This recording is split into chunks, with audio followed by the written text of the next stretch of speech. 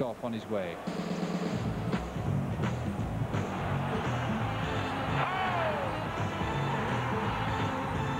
Oh dear. Goodness me. Problems there. Hey, look at that! Have you ever seen anything like that? And here comes Hurst. He's got some people on the pitch. They think it's all over. It is now.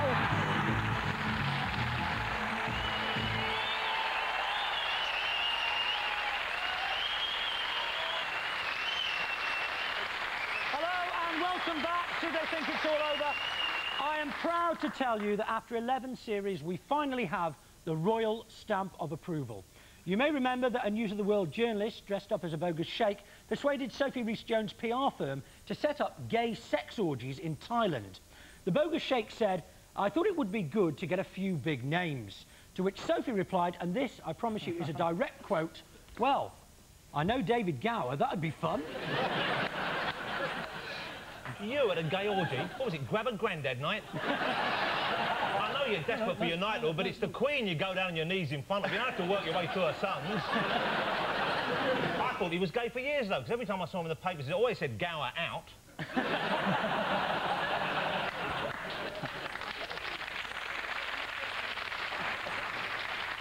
With David and Jonathan is a top-class centre-forward who's played for no fewer than 4 clubs in the last year. So, don't be surprised if he's transferred to a question of sport before the end of round 3. Stan Collymore.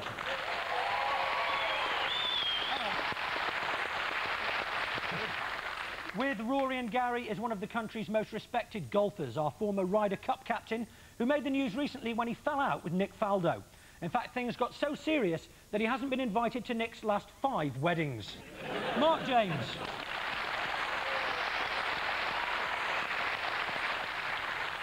We kick off the series with Sporting Bluff, where the teams decide who on the other side is speaking the truth and who is as believable as one of Stan's retirement announcements. David, Jonathan and Stan, here's the former British World Heavyweight Champion, Canada's Lennox Lewis, going down in the 5th to Hasim Rahman in Carnival City, South Africa, last week. Oh!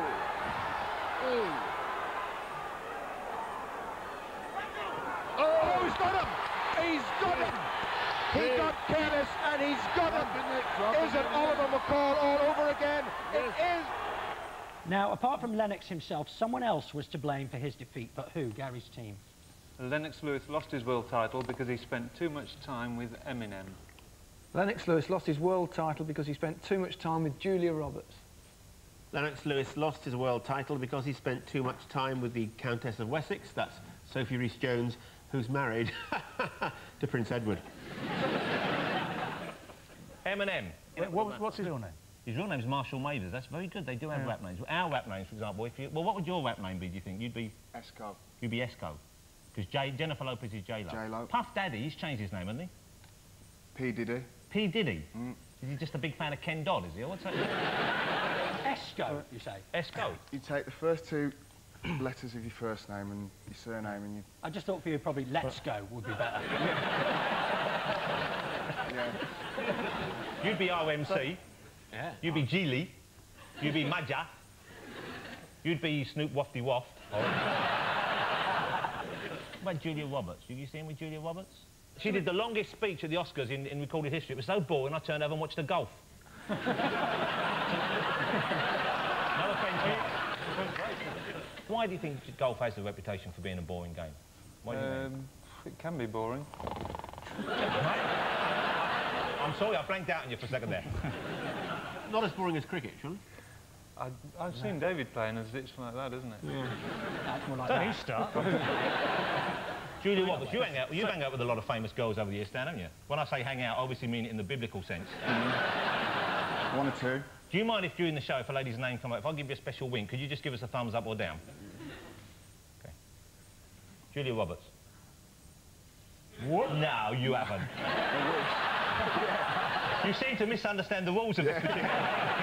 We can all boast about it. Actually, speaking of girls, I should point out, I know you didn't want me to mention this, Rory, but Rory's here this evening, despite the fact that his girlfriend is currently very ill, so we should be very thankful, and I'm sure you'll join me in wishing her a speedy recovery, and the rest of the flock as well.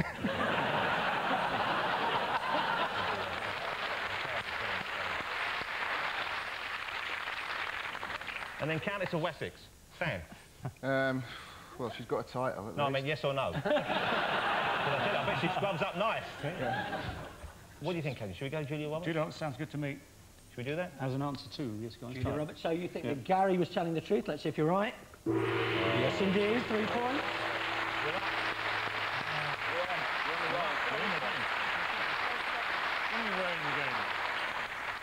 Yes, Gary told the truth. Lennox Lewis arrived in South Africa only 11 days before the fight because he was acting in the remake of Ocean's 11, starring Julia Roberts. Lewis also blamed his defeat on the sudden altitude change from 6'5" to canvas level. Lennox Lewis's nickname is the Lion, as in the phrase, "Who's that lion in the corner?" Thank you. Lewis insists he'll be back in the ring with Rackman in August, wearing a bikini and holding a card saying round 4. Gary, Rory and Mark, it's our very own Stan Collymore for you.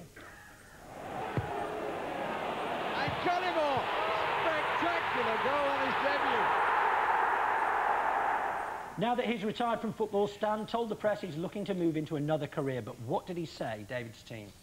I said I wanted to be the next James Bond. Surely no problem there.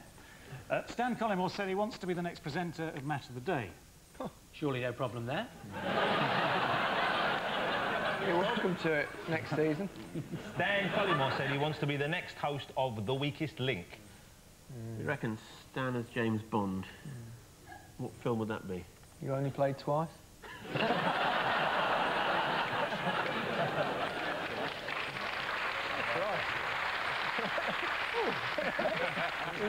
Feeling better now? Oh, I feel great. Or possibly Dr. No. Yes. No. Well. Been never say never change clubs. Yeah. I think we're a bit hard on Stan because actually you were at Leicester quite a long time, weren't you? Is it 6 months. Yeah. Was Leicester long enough for the replica shirt makers to get to the second L? Right, I think David would make a better Bond, wouldn't he? 007, his last 3 test scores. What else was it? What was the other one? Match of the day? Do you think they'd ever make an ex-goal hanging Midlander with a boring accent Match of the Day? No. No, never. I can see you following in the footsteps of old Vinnie Jones, doing a bit of acting though. If you want to follow in Vinnie's footsteps, you can see him from here. They're all over Gary's face. How about James Bond? It's got to be James. I think James Do you Bond. think Possibly that get Stan mine. himself was telling the truth? Let's see if you're right. Well done, Stan. So the shock news is that Stan himself knew the answer. He told a tabloid journalist, "I want to begin work in the cinema and television. I want to be the first black James Bond." After Stan's sudden departure from Spanish club Real Oviedo, club spokesman Miguel Solis said, "It seems like only yesterday we presented him to the fans, whereas it was in fact this morning." The producers of the Bond films have told Stan that he is on their list, just behind Matthew Kelly at number 10,005. And at the end of that round, David's team have 3 points and Gary's team have 3 points.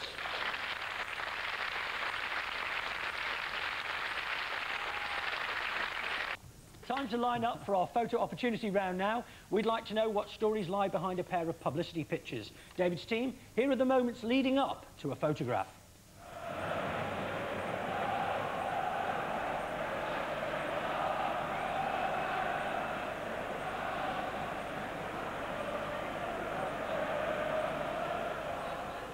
Even I know this one. That's the man in the photo who's pretending to be a Manchester United player. I don't know much about sport. I'm here to give the ladies something nice to look at. We all know it's true. We might as well admit it. Whereas Rory, he knows everything about sport. But even with my limited knowledge, I can tell you that bloke at the end, he's a better defender than Gary Neville. Look at him.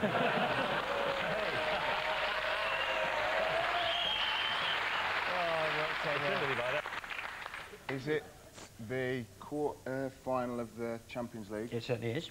Bayern Munich. Yeah. And there's a guy called Carl Powers. Carl Power, very good, yeah, yeah. But he was there, he was with that team with Manchester United for longer than you were with that Spanish team, wasn't he? similar thing happened to me, though. I was looking through the Radio Times recently. There was a photo of us on the show, and next to me there was this strange, weird old lady sitting, all wrinkled with a wig on. Ah! Security, she's back! I'll give you 3 points for that. Yes, well done.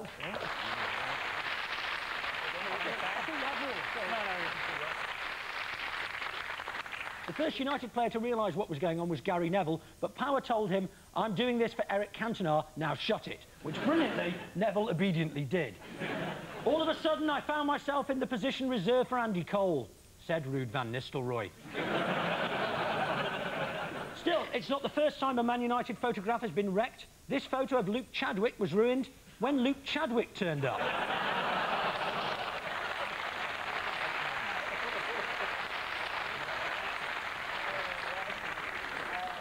Still, you've got to take your hat off to Carl Power. It must take some guts to line up with 10 footballers who haven't got a clue who you are.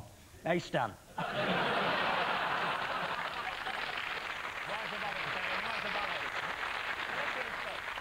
OK, Gary's team, take a look at this photo. It's ABBA, but not as we know it, so what was that all about? Is it Aston Villa's subs bench? I'm sure it's not the... I'm sure it's not the... I'm sure it's not the women's doubles final at Wimbledon. You've got this picture on your bedroom wall, haven't you, Rory? No, but I'm going to. I tell you though, even by my standards, that would be a challenging wank. That would be, wouldn't it? I mean...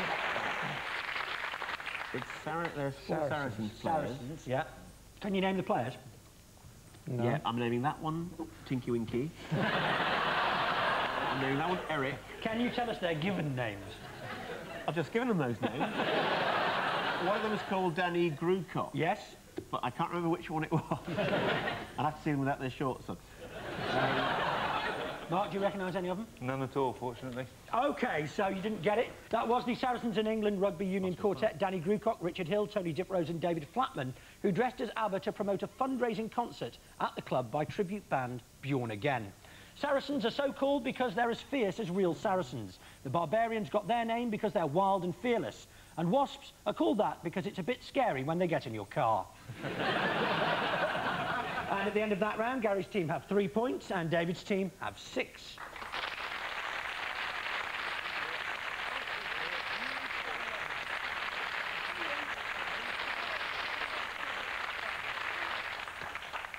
It's the long wished-for return of our injury board now. Each team has to choose a number between 1 and 12, revealing a sportsman and someone else. We want to know how that person or people wounded the sportsman. Gary's team, you have first choice of number. Number 10. Nicholas. Number 10, OK. So that is, in fact, Tiger Woods and a golf fan. Do you know Tiger Woods? I know him, yes. Oh. Tiger Woods has got more cups than Colin Montgomery's bra drawer. Mark, I know you are a top golfer, but I read an interview with you one in which you said that you love gardening and you have a huge collection of Star Trek videos. Is that correct? Big fan. Yeah. And I read another interview which said you were married. So which one's telling the truth? This is a cat woman sort of person, isn't it? Yeah, I think it's a tiger woman. Tiger? Tiger Woods is pestered by someone dressed as a tiger. Because Razor Ruddock gets pestered by people dressed as a razor, doesn't he? And Chopper Harris of Chelsea used to get pestered by someone dressed as a helicopter. Do you know this one, Mark? I do know, yes. He was surrounded by fans at some stage screaming for autographs, and he tripped over the heel or foot of one of them, and he hurt his leg. He couldn't move the next day. He could hardly hit a shot, and he very nearly didn't win the tournament by 15 shots. That's correct. 3 points. Well done.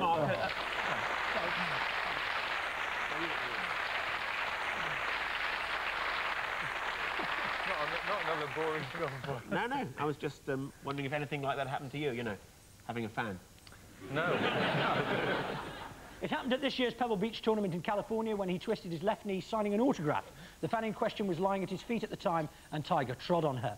As a young player, Tiger apparently fitted in trips to the local driving range with trips to the potty. Another few months and Arnold Palmer will be doing the same. Golf is, of course, one of the few sports to have a car named after it. The Renault Dull. OK, and David's team. Would you like to pick a number? What should we go with, Captain? 2. Number 2. Please. OK, let's have a look. OK, that's goalkeeper Mark Pohm and heavy metal legends Iron Maiden. So how was the Derby County and Estonia goalkeeper injured by an outmoded 80s rock band? Derby got a keeper? You wouldn't know, would you? May I defer for a second, Nick? Of course you may, sir. Because I read a piece, I think we all have the wrong opinion of one of our team players this evening, and I want to clear this up, because Gary Lineker, I don't know how many people here take the Observer newspaper. I suspected as much. Now, Gary was in the Observer Sports Supplement, weren't you, the other week? A big interview, one of their top interviewees. You would think that going to Gary's house, you would have the stereotypical things you'd find there. You expect there'd be a CD rack full of Celine Dion and maybe the odd Barry White when he wants to get Mrs. L in the mood. He likes his movies, there'd be videos, there'd be Pokemon and Disney and maybe something for the kids as well, Gary, would I be right? Upstairs in the bedroom on his side, there maybe be a framed picture of himself from the Cup of Score from 1977. On the missus' side, a surprising number of marital aids and a picture of Mark Lawrenson to get it going. You wouldn't expect to hear the words if you were given the guided tour, and this is my library, now would you? And yet, in this interview, it points out that he has a working knowledge of the work of Jane Austen and Virginia Woolf. Is this correct, sir? I believe this is what they said. What is it that attracted you to Jane Austen? Was it her seminal use of irony?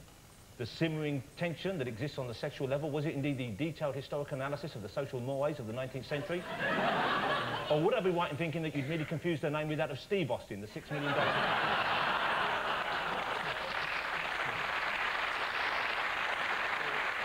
What's wrong with being a fan of Jane Austen? I thought Emma was probably her best, because I don't think there was anything in Sense and Sensibility that wasn't already done in Pride and Prejudice. Quite right, yeah. But I think what is truly amazing about Austen is that a woman of that age could be such an ironic commentator on the bourgeoisie. Ladies and gentlemen. So what's wrong with that? Gary, I take it all back. You're not the jug-eared that Nick says you are.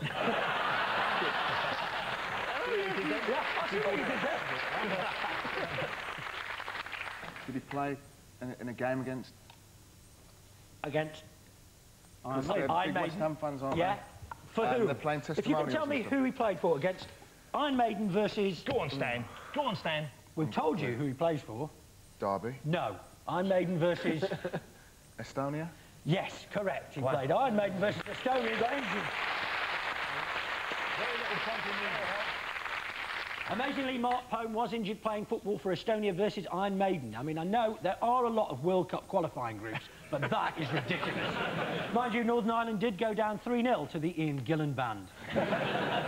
Mark's manager at Derby, Jim Smith, is nicknamed Bald Eagle on account of his distinctive bald head, his hawkish temperament, and his ability to spot a field mouse while hovering at 5,000 feet. Incidentally, Iron Maiden's biggest hit is the Number of the Beast, and if you want to know the number of the beast, Luke Chadwick wears number 36. That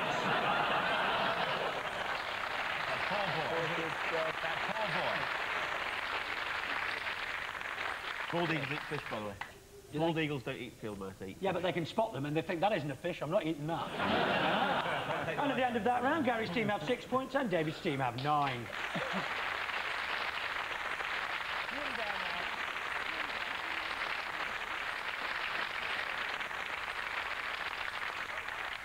Nick, may I take this moment to just point out to everyone how humble and how self-effacing you're being there. Can I just say, as a fellow supporter of the Potterers, how proud I am of our brave boys. Because I happened to find myself in your region at the weekend, saw the TV, and I saw them win something called the LDV Van Cup, which I assume is like the FA Cup. And I couldn't be prouder for us. No. That's Port Vale, actually, Jonathan. That's Port Vale. I thought it was a Stoke team that won it. It is. There's an immense rivalry between Port Vale and Stoke. So they're not the Potterers? Yeah. Well, that would explain why when I was shouting my enthusiasm in the bar there, they offered to take me outside and beat me like a Chipperfield monkey. No, Jonathan, if you were in Stoke, they'd offer to do that to you anyway. Yeah. Time now for our regulars to stroke a sporting superstar as we play Field the Sportsman. It's David and Jonathan first this week. I'm looking forward to this. I believe we've pillaged... I believe we've pillaged Stan's little black book for this evening, and I'm looking forward to getting hold of one of the lovely ladies. And can we have our mystery guest, please?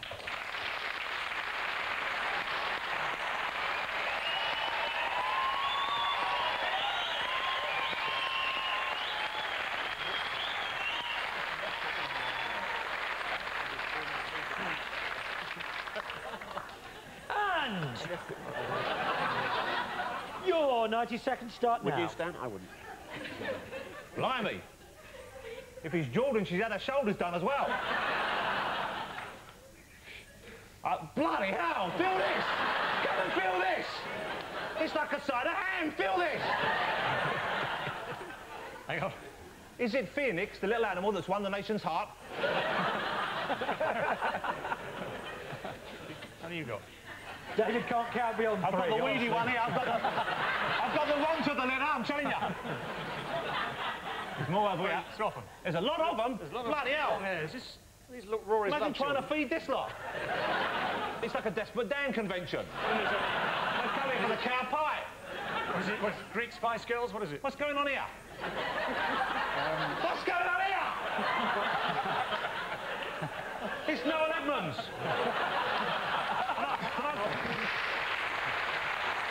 That's a horrible trick to play. It's Noel Edmonds, David, and I've got the talented bit. There's something come off in your hand again. Saracens out or whatever it is. The Saracens, Merlia. Can't names. Richard Hurley, Dick Grocott, Grocott. and Sam Smith. Did you hear me? And John Brown. We'll come at least one more. David Tiplow. I'm going to give you that, straight Stephen Pildown. That's considering he knows nothing about sport. You're quite comfortable with that. The ginger one's all right. I've got to say, I'm giving you that, not as an insult to them, because you should know them, 4 very famous, the England quartet from Saracens, Danny Grocott, Richard Hill, David Flatman and Tony Diprose, but because you know nothing about sport, that was close enough for me. But I tell you what, that gingerbread one, joking aside, you probably would, wouldn't you? I mean, seriously. Seriously. I'm not joking here. It's amazing what a little bit of eye makeup does. OK, Rory and Gary, to your positions, please. We did well. OK, blindfolds on. And can we have our second mystery guest, please?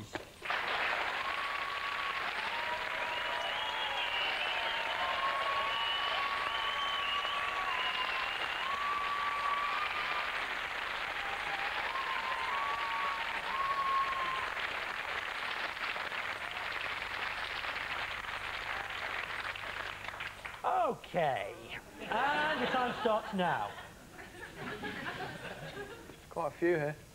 It's Roy Keane. No, I'm kidding. There's a bit of a baldy here, I think. Or he's got a helmet What could on. it be? 4 people. Is it all the people in the world who want to play for Spurs, maybe? Ow! Is that you, Gary? Yeah, it's one of these, isn't it? That's how he never got booked. They've got something written on them. Verdaphony. Verdaphony, it's a Greek team. Oh, hang on, it's Manchester United... Is it? Oh, they look alikes or something. Who's that? Who's this? This could be David Beckham. Is it? Let's just see. Hang on, let's see if he's with Posh. Yes. I suppose that bloke's on here, isn't he? Carl Power. Yeah, I want you to name which one is Carl Power, though, to win it. Oh, hang on. It's not this one. This must be... Is this Fergie? Oh, hang on, he's got his watch on. Let's see, because Carl Power is supposed to be a How long's left? a Cantona Oh, thing. only a few seconds. Yeah, but it's Man United. We get an extra 3 minutes. It's Fortes. Hey? Fortes. I think this one is Carl It's the Power. correct answer, well done.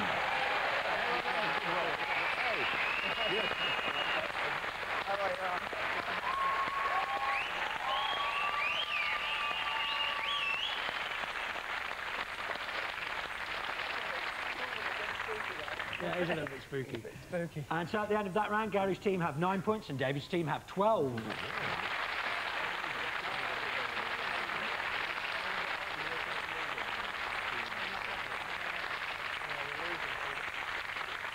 We close proceedings with the name game. The leaders goes first, which is David's team. Pass those along to Jonathan, please. Stan, that'd be very kind of you. Marvellous. And you have 90 seconds, as many names as you can. Starting now. If you go down to the... Today, you're in for a big surprise. Tiger Woods. Well done. OK, this bloke, first name, first bit, when you laugh and you go, yeah, second name, there's a game called Something City where you populate the virtual reality with tiny little figures that you can move around at the click of a mouse. Sim. That's it. So first name, Sim. Second name, Ruffman. well done, sir. All right, this one is a big bloke who spends a lot of time lying down these days. Lennox Lewis. Thank you. Thank you. This is a trickier one. He's in the British Lions. He's the captain. Martin. Johnson. There, well done. All right, this one. Now, the second name, people have often accused me of being like this due to my extravagant dress sense. In Spain, if you're in Spain and you wanted a cerveza or a beer, you would ask for San Miguel. OK, and the second name is a bit la-di-da. He's a bit of a... At school, if you wanted to get a cigarette off someone, you went back and you'd go, can I... a fag? Well, you wouldn't know, would you? You'd know. You'd just ask your butler, wouldn't you? A fag is a very different thing. At your school, you'd be... Well, that would make it all the more appropriate then. He's a footballer from Chile. Ponce, that's it!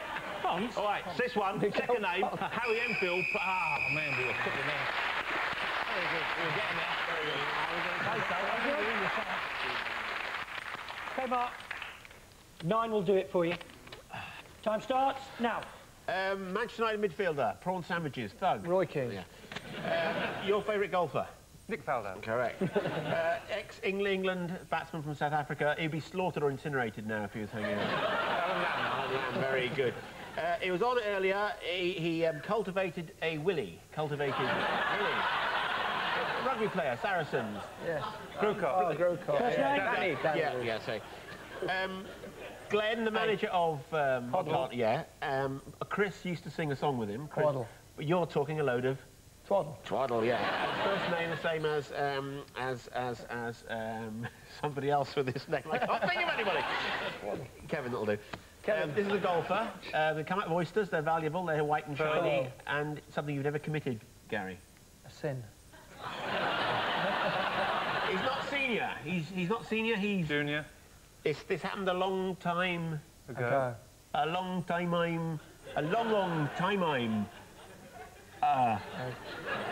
Wake me up before you... Go. Thank you. A Native American golfer, friend of Tiger Woods, I believe. He's got a very funny name. Nota Begay. Yeah. He's not the first, he's the third, yeah. This is... His first name is a short muff puncher. Oh, good.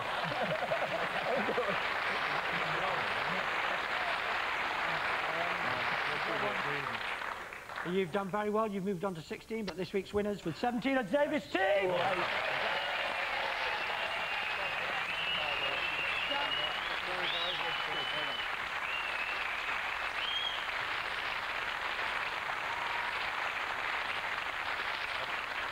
So our thanks to David, Jonathan and Stan, Gary, Rory and Mark. We're all off to Toronto to see Lennox Lewis's homecoming. My name's Nick Hancock. They think it's all over. It is now.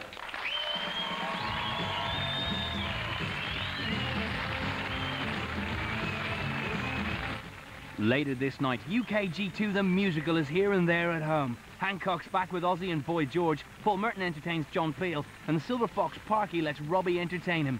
Next this morning, though, 2 pints of lager and a pack of crisps, please.